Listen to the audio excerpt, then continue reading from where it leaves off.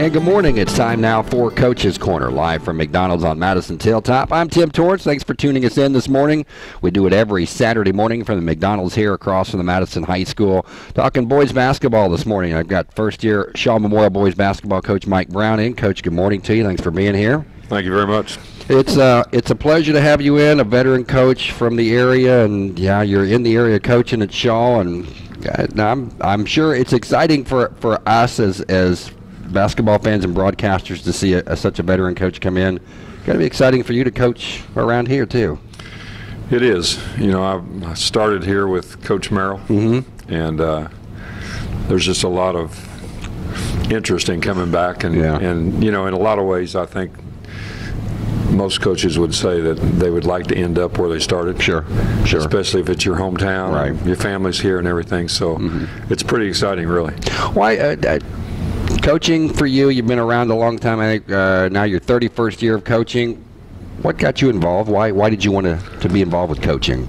You know, I've loved basketball since I was old enough to dribble and shoot, and then, you know, playing for Coach Ritter in high school, I mean, that's as special as it gets, really, if you're a basketball player in this area. Right. And so I had a lot of interest in it. I tried to walk on my college team and made it for about a year and a half. I was a little too small, a little too skinny. Yeah.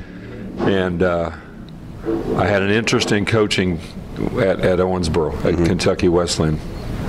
They were starting their girls program for the first time. I helped with it a little bit.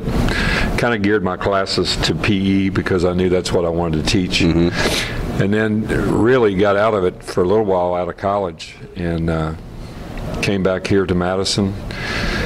Played in the open gyms with Coach Merrill's kids, and one night he asked me, he said, "Are you doing anything after we're done?" And I said, "No." He said, "Let's go over to Wendy's and get a Coke." And he said, "I've got an assistant coaching position open if you want it." So that was kind of the beginning. Yeah. And man, right away, I really liked what I was doing. And so I just think love of basketball kind of leans you that way. Right. You know, guys that don't get to coach because they're in another profession tend to coach Little League and Biddy ball, and that helps some. Right. But mine's big Biddy ball. Yeah. So you did you ever envision 31 years later? No, I didn't. I'll be honest with you. I didn't have any timetable on how long I would do it. I knew I wanted to do it for a while. Yeah.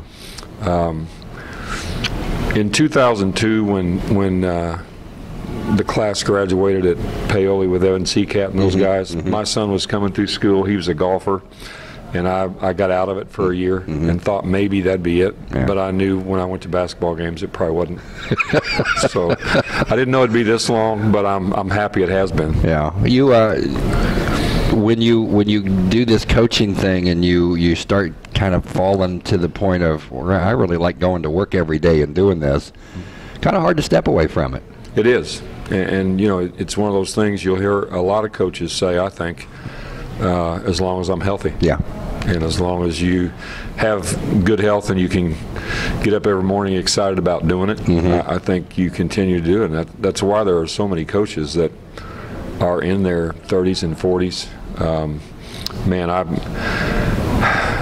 was in a clinic about 2 weeks ago, spoke at a clinic in French Lick, and the guy behind me was J.R. Holmes from Bloomington South, who I've known for a long time. And he said, I'm in 48th year of coaching, and he said, I'm going to at least make it to 50. That's a long time. That is a long time. So I don't think I'm alone in it, but I think you're fortunate in coaching with all the pressure and everything that goes on to last that long. So that's probably more a pride factor for me as I've hung around, you know. The year you set out, was it tough? It was good, and it was tough. Yeah. It was great in the summer because I had nothing to do but follow my son around playing golf. Yeah. It was nice in the fall. Started to get the itch about the time practice started. Yeah. I went and watched some college practices, and I went to some friends' practices and saw a lot of high school games. And I didn't know how long I would stay out, but I wanted to stay at Paoli until he graduated, so that was going to be 3 more years. And man, right at the end of the next summer, I had been out a year and 3 months, and the girls' job opened up with about a week before school. Our girls coach left for a college job, and I had a lot of friends that had girls on the team. Of course, you know, they're, why don't you do it? Yeah. So I committed to a year of it, and I ended up doing 4. So, and the only thing I'll tell you about girls is they listen a lot better. Well, that was good. You kind of brought me to my next question, because when you said that, I was going, okay, coaching guys and coaching girls, and it's night and day a little bit. It is, and it's changing some now. With all the exposure girls get on TV and things like that. But at that time, it was, you know, all the boys watch ESPN and want to try everything they see. Right. The girls just listen to what you tell them. Yeah. And they don't have any wild ideas about what they can or can't do. They're relying on you to tell them. Yeah. So I had a blast doing it. I had some really good girls, and we had a lot of fun. I don't regret it a bit. Do you have to change? Did you have to change your coaching mentality to coach girls? Well, you know, I kind of had them over a barrel because they didn't have anybody else. Right, right. And I remember calling the girls down to the music room. The music teacher was on her prep period, and that was an open room, and I called them down there and I said, you need to think about if you want me to do this or not. Of course, I'd had them all in class. Right. And I said, because I won't coach you any different than I coach the boys. You know, I'm not going to pat you on the rear end, and I'm not going to do some things that happen with the boys program. Right. But as far as coaching you, I'm not coaching you any different. And they were all for that, and I don't think I changed much. I mean, there's certainly some things you have to do. But I had a couple really good assistant coaches. One was a female, and she could take care of all the locker room drama and all that, and I was glad to let her have it. Yeah. You mentioned Gary Merrill. Talk about coaches that kind of influenced you. Well, certainly Coach Merrill. I mean, you know, we still do a lot of things that we did in his practices and in his program. His idea of the way to do things was to, you know, create a way or a culture of how you're going to go about every day. And, you know, I still have the Lombardi rule. Yeah. And that's a rule where if practice starts at 3, you're there by 2:45. If the bus leaves at 5, you're there by 4:45. So and I still have players from the past, you know, I'll see them and they'll say, hey, never been late to work, coach. I'm on the Lombardi rule. But I mean, little things like that. Right. That were just ways of doing things have been really beneficial with him. And then guys you coach against. You know, I coached against a guy named Charlie Dembo at Orleans who didn't get a lot of recognition, but he's in the Hall of Fame now, and he was an outstanding coach. I think you just meet people along the way that you coach against and with sometimes, that you kind of form your way of doing things, and you know, you change over the years. Sure. I think you add and subtract things that are good and bad, but it's good to be around Southern Indiana coaches because they're very dedicated. They're very hard to coach against. Everybody takes it seriously. Right. So it's a good way to stay up to date. You look at the game over the course of the years you've been coaching, and there's always the discussion on who changes. Is it the game? Is it the players? Is it the coaches? How's the game changed in the course of the last 20 or 30 years? Well, it's more than anything just from a speed factor. I think the game has really gotten a lot quicker on both ends of the floor, just in how you do things. That's probably the biggest thing. I think for us with the three-point line, that spreads the floor a lot more than it used to. Right. I mean, used to you could really pack defenses in against big players, and now it's kind of hard to do that. Right. It's changed really with college more than anything, but probably the biggest thing other than that would be exposure. Just the way kids are able to, well, I've got an 8th grader named Henry Grody, and I was asking him about his shoes the other day, if he was a Laker fan. They were purple. I said, are you a Laker fan? He goes, yeah. I said, do you watch the Lakers a lot? And he said, yeah, I got an NBA pass on my phone. So, I mean, here you got guys that are using their phones to watch the NBA whenever they want to watch it. Right. And, you know, used to, we would watch the game of the week or, you know, something like that. I think that's a big thing. It's so popular now that it's changed how kids play and how interested they are. Coach, let's talk about and I think we kind of hit on it. You have a little bit, but you know the game has changed a little bit. Do you change your year to year how your philosophies of the game by the personnel that you have, or do you kind of hold true to your philosophies and try to mold the personnel to that? Well, I think you do both. I think you try to stay as close to what you've done that has been good for you. You always have to gear things to what you have, right? Talent-wise, you know, if you've got a good big kid, you have to find ways to incorporate him in what you're doing. And if you don't have big kids and you're small around the horn, then you have to do some things differently. But you know, when you've coached a while, you've faced all that. Right. And so you have hopefully something in the bag for whatever you've got. Right. But it is a lot like trick or treat, man. You just reach in there and see what comes out. You know, I know you're going to ask me about players, and I know a little about some of my players, but I just got my soccer players 2 weeks ago. So Monday morning will be the first real view of everybody. Right. But yeah, I think you just have to adapt. If you go into a season saying you're going to run everything and do everything the same way you did last season to a T, you're shortchanging yourself and your kids. You have to adapt to what they can do. And you take a kid too that comes in, or a group of kids, you may see something as a coach, I would think, that you would like for them to do or get to a point where they can do, and it's the coach and the coaching staff to develop them to that point.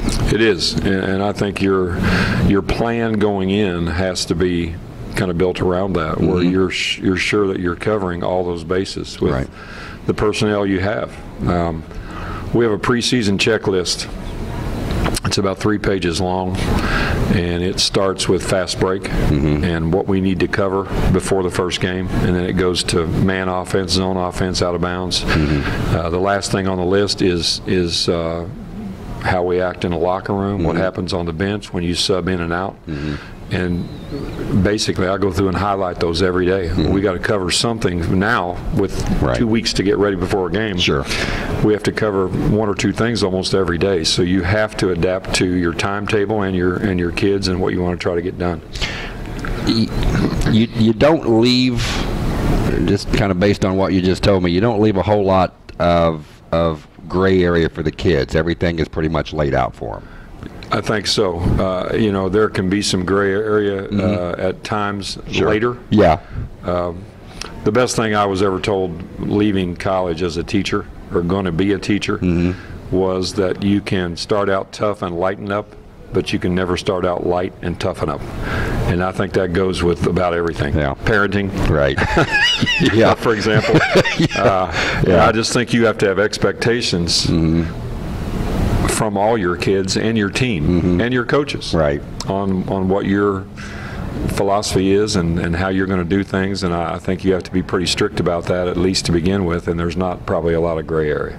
You told me in an interview we did a couple of years ago when we did a basketball game when you were at Dearborn that you like rebuilding programs. You like building from the ground up and going upward. Shawe, obviously they've had some struggles. Good challenge. It is, and it's I do like that.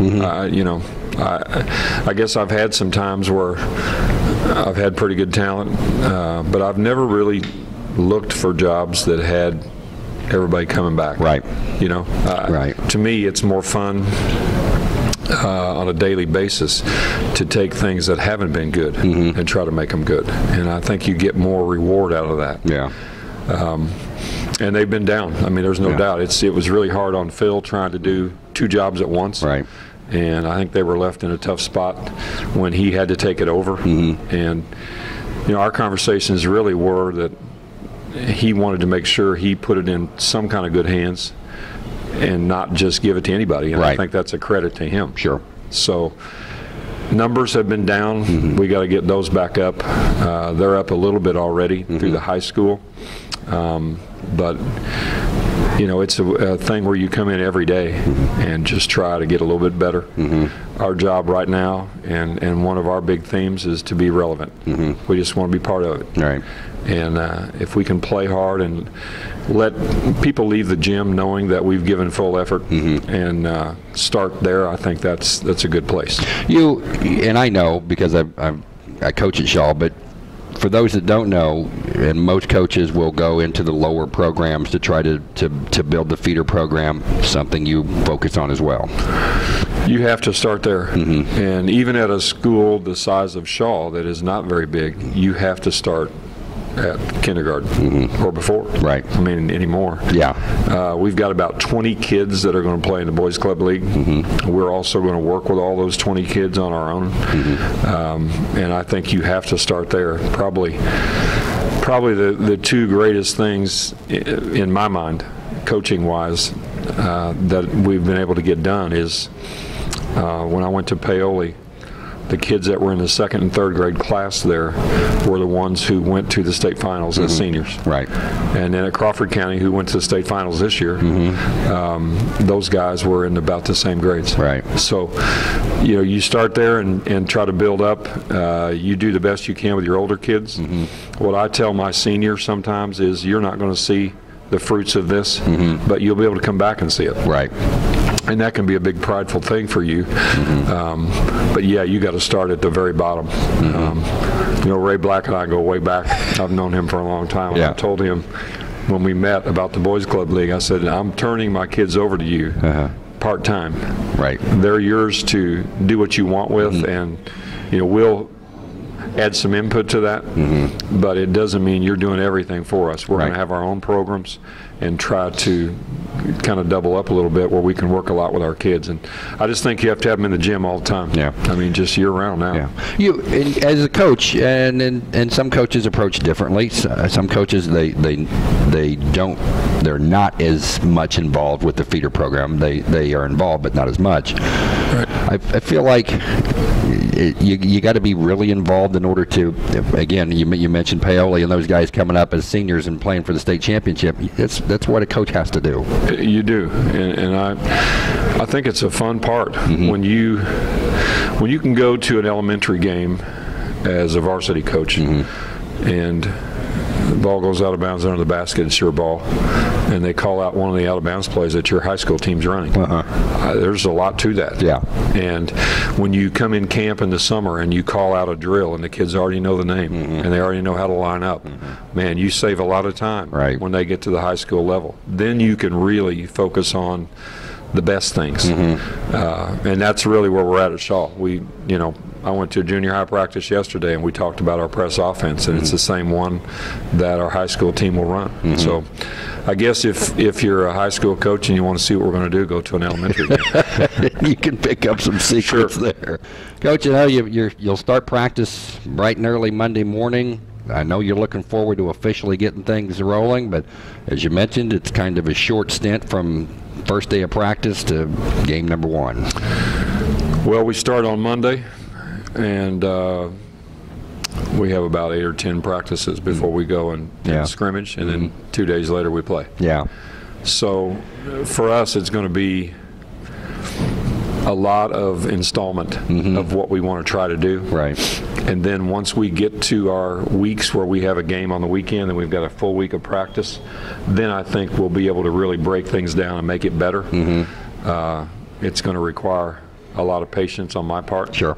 And I understand that. Yeah. But the one thing that we do have, that I have found, is that we have great kids. Yeah. That are good listeners. They're very good students. And I don't think it'll be a big chore getting the basics in for them. Right. But that's what we got to do first. Do you guys, will you spend a lot of time watching film? After games, we will. And, a lot depends on how close your games are together. Sure. But if we have a day off after a game, we'll practice light, and we'll come in and watch film of that game and break it down. Sometimes I have my kids keep their own stats, and so they can literally see what they have gotten done. And, what we tell kids in film is, when you're watching yourself especially, it's all about numbers. What you don't want is a blank sheet. You want some deflections, some rebounds. You may have a turnover or two, but that means you're involved in the game. Right. And that's what you want to see. As far as preparation for other teams, we'll watch some tape. Yeah, I think you can get a lot out of that. It's a lot easier to see it on film and then go out and work against it than it is to just try to explain it on the floor. I've had coaches tell me that when they're preparing for an opponent, we're not really too concerned about what they do. We just want to take care of ourselves. I had some coaches, we want to prepare for some of the things they're going to do. What's your approach with it? I think you try to take a few big things away. Where they start their offense, where they start their break, maybe their best 2 or 3 out of bounds plays. Now, if you're looking at playing on a Saturday and you don't have anything all week, I think you can do more. Sure. And then, on the other hand, if you play Friday and come back on Saturday, you have about an hour to go through just a couple things. I do think both are true. You have to concern yourself. But, if you're coaching high school basketball in Southern Indiana and you don't have a clue what they're doing, you're going to be exposed pretty quick. So you better have some idea of what's coming, especially in important parts of the game. Right. You start out the season, you'll be at Medora, then New Washington, Southwestern, Columbus Christian, South Ripley. You're playing in the ORVC. Some tough conference games, some tough non-conference games. It's not an easy schedule. No, and I think it's a good schedule. You're not going to be ready for tournament play if you have not played teams better than the ones in your tournament. Right. And we've always said that. When I was at Paoli, we scrimmaged B&L. Yeah. That was our scrimmage. Yeah. And I told our kids on the way home on the bus, you won't face better pressure than that all the way through because they're a 4A school. Right. So I think you want to play some of those schools that are up and have good programs and maybe a little bigger than you. And, boy, when you can compete with them, then going into your sectional that you've got a shot because you played just as good. Right. And to get a team prepared to play that first game, first game, you're going to have a little nerves. People are going to, there's going to be mistakes to be made. You mentioned patience, and I think that's a good point. One of the things coaches have to have in building a program is a whole lot of patience. You do, and it's funny because I think coaches are some of the most impatient people you'll ever meet. So we must be pretty good at it. Yeah. I'm not a patient person, but I realize that you have to know what your capabilities are, and you have to know where you're at as far as your kids' understanding of what you're doing. Then I think you can be really impatient after you get past that. Right. So it involves a lot to begin with, for sure. Do you have, in a typical situation, season after season at the same school, do you have goals that you set for your team? Yeah, I think it depends on your team. Some obviously are going to be higher than others depending on who you have coming back and what experience level you are. But if you don't have things on your board and in your mind that you want to accomplish, then you're running around the wagon most of the year. What do we want to do? Well, Coach Merrill's rule was we want to have a winning season, we want to win the conference, we want to win the sectional. And I've had teams that was our goal. Sometimes it was less than that, and sometimes it was more. But I think your kids have to have a big understanding of what you want to try to accomplish. As a coach, you always want the effort to be at the top of the line, 100%, 110%, whatever phase and focus you use. Do you accept anything less than 110%? Well, I think when you start doing that, that's what you're going to get. Right. I think you have to expect the highest level of effort. And once you get to there, then the other things become a little bit easier. Right. But I think if you accept laziness and tardiness and things that are going to hurt kids later in life, then I think you're going to get what you get. You're going to get guys walking in whenever they want to come. You're going to get kids that when things are tough, they back away. Right. And that's something we won't do. Right. And I think you have to let them know that. And as a coaching staff, I think you have to do that. Right. I don't think you sit and pout when you're down. I think you coach. Right. One thing that's always bothered me is seeing coaches that are down 20 and they're sitting on the bench with their legs crossed. coach them. Right. It doesn't mean you don't finish the game out. Right. And if you want your kids to do that, I think you have to do that. Right. But I think that's a big thing, is just what your expectations are from everybody. And you mentioned that, and for an example, if you're 20 or 30 points down, there's no better time to coach than a game situation. It is. You can get a lot done. And I mean, I've done it. Yeah. You can get a lot done. You can work with different lineups. You can maybe try something that you've worked on in practice that you don't know if you're ready for. Sure. It's if you're down 20 points in the fourth quarter and you're obviously not as good as the team you're playing, it almost becomes, say, an 8-minute practice for you. Sure. And you can get a ton out of that. Right. Who wouldn't want, as a coach, to have teams come in and practice against them? So it becomes that. And if you're up coaching and your coaches are coaching and involved in the game, then your kids will be. Right. But I think you can get a lot out of winning and losing. Obviously, it's more fun to win. Yeah. And that's what we want to do. Right. But there are times where you can get a lot out of both. And you mentioned numbers improving. Numbers are probably never where any coach wants them to be at most times, but numbers are going to improving, and it's kind of a work in progress. It is. We're up a few kids from last year, and we only have one freshman that's playing, and that's our really small class right now. It looks like we're going to have anywhere from 2 to 4 seniors, 2 to 4 juniors, a bunch of sophomores, and one freshman. And our classes behind that are not bad at all. We need to keep those numbers up and then build from the bottom. I told our elementary coaches the other day, we have 20 guys that are going to play in the Boys Club League. When they're 7th graders, I want 20 guys in those 2 classes. Sure. So we don't want to lose any of them. When you're playing at the lower levels, it's about fun and fundamentals. That's it. That's it. If your kid enjoys it and he's learning something along the way, then you're going to keep him. Right. So for us, it's going. This year we're going to be young, really young, and maybe younger next year. Right. But there's nothing wrong with young. Yeah. They're coming back. They got to learn. Yeah. They got to learn. Yeah. Coach, our time is up. We appreciate you coming in this morning. I've been looking forward to this conversation because I like to pick the brains of veteran coaches, because it's kind of neat to hear what path you've taken to get you to where you're at right now. So we appreciate it. I appreciate it too. It's fun to talk about basketball regardless. Regardless, that's right. Coach Mike Brown from Shawe Memorial in this morning on Coach's Corner. Again, the Hilltoppers open up November the 21st at Medora. They will host New Washington coming up on November the 25th. That's it from Coach's Corner. I want to thank AJ Bramer in studio. I want to thank Coach Mike Brown for being with us this morning. Don't forget Kentuckiana News. Of course, they filmed this. We'll be having it on our Facebook page. We appreciate them coming in. You can watch all the good happenings here at McDonald's from today's program coming up late tomorrow afternoon. I'm Tim Torrance. Until next week at Coach's Corner here on Works 96.7.